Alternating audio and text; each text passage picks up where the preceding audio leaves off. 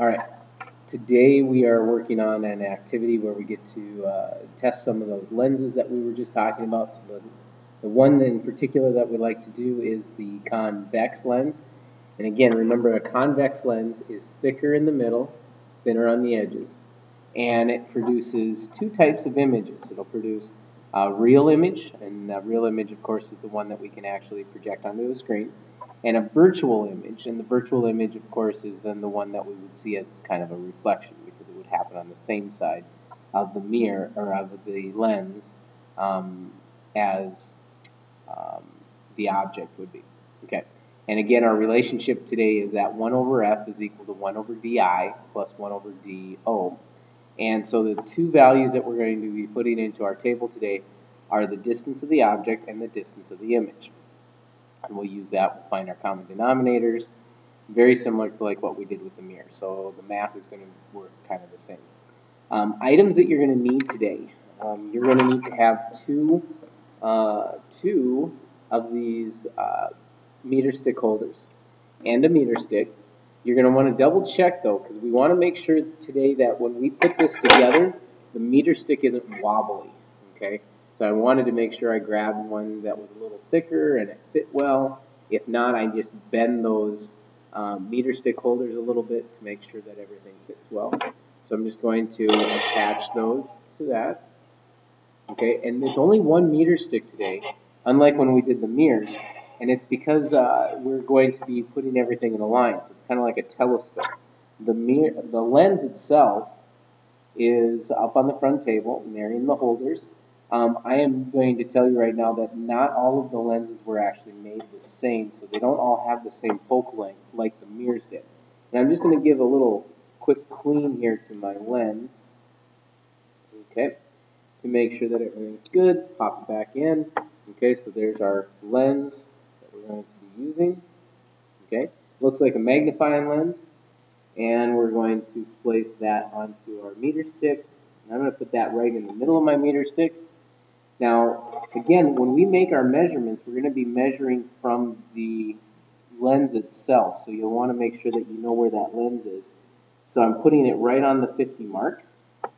Okay. We're going to need a candle, of course, and the candle is going to be our object. So I'm going to put my object out there. And then we need a screen with a screen holder, so it's just an index card with the screen holder. And I'm going to put that over there, and this is where the image is going to show up. When you have everything all set and ready, just call me over and I'll actually light the candle for you. So we're going to get the candles lit. And we can see now that we're going to try to collect some data. And we're going to do 3 trials where we're going to collect the distance of the object, the distance of the image. Okay, so those are the 2 things that we need. So I'm looking at my my lens right now. I'm going to count back. That's 10 centimeters.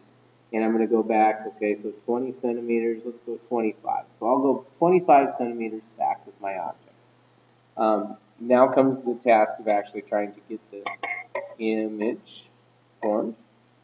And so I'm going to slide the note card until it looks like I have a nice clean image of my candle. Okay, and it looks like I chose a distance that's going to be out here a little ways. So I'm going to make an adjustment. I'm going to slide this so that I can still make my measurement.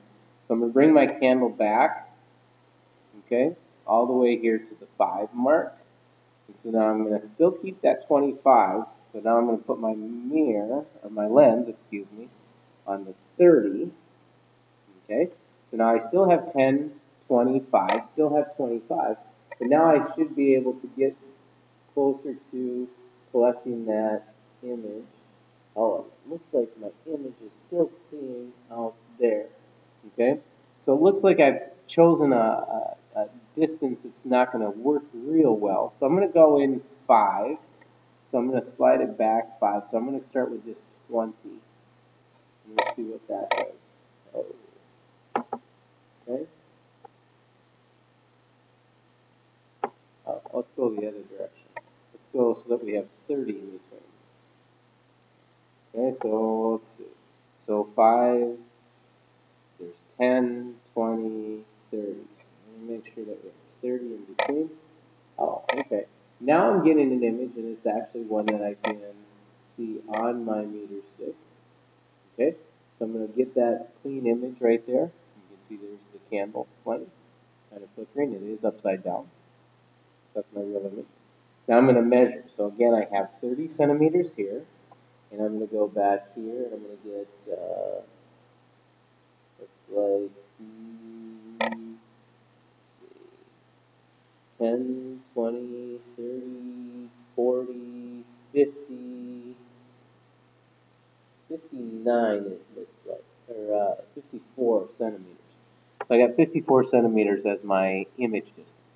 Then I just repeat this, okay? So again, I'll repeat this by changing my distance, so maybe I'll make it a little bigger, okay? And then I can find my next one. 3 times, make sure that you get those distance of the object, distance of the image, and then we'll be able to do the math from there. And after you've got all your data, blow the candle out, make sure that you scrape any wax off the table that may have dripped on there, and put the equipment away, all right? And I'll be around to help with calculations if you need it after.